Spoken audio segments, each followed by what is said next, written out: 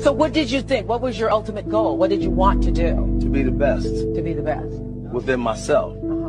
I'm not in competition with anybody. I don't care what people say. I think if you focus on being the best within yourself, all that stuff will come. I hear people say, get your money on, get your money on. I hate that.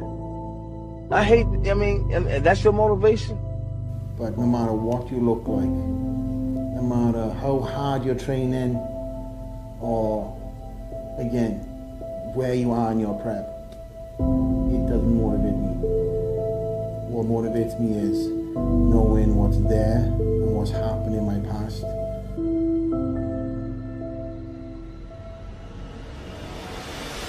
You go to the gym, you have to stay focused. You can't lose sight of that shit, guys. Trust me. In this sport, it's going to either break you or make you. That's just the bottom line, guys. If you start to lift up heavy-ass weight and your mind's not in that set, it ain't going to happen. It ain't going to happen, guys. Trust me. You're going to either hurt yourself or you're just going to look like a dumb fool. When I started bodybuilding, I thought it was stupid. I actually was like more into like just men's health and stuff back then. There was no classic physique or any of that back then. Like in the year 2000, it was just bodybuilding or women's fitness.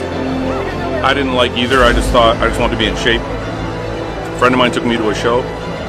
I thought I could do it. He dared me to do it. I ended up doing it. And then after I did a few shows, I won my first 2 shows. Then I started to look to the bodybuilders that I liked.